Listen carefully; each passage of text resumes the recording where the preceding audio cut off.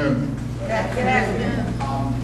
Karen approached me this summer and said that as part of the Fall Music Showcase, that she was going to have the environment and sustainability as a theme.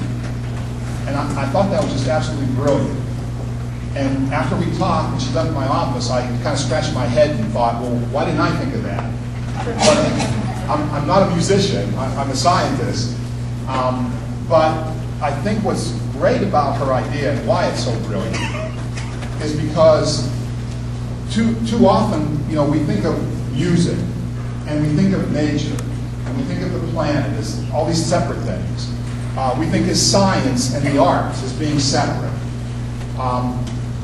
We think of science and economics as being separate. Well, they're all interconnected and they all overlap.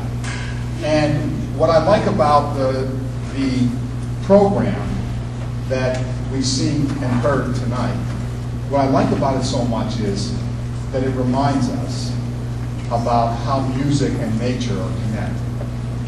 It reminds us about how nature inspires many musicians and how music inspires our appreciation of nature and the planet. And so they're inseparable. They're just absolutely inseparable. And so I really want to thank Karen personally for coming up with this brilliant idea of reminding us about how music and nature are interconnected. And they're not separate.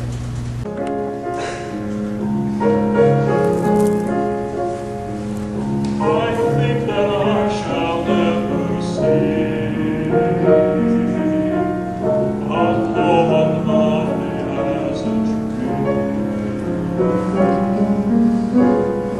a tree whose hungry mouth is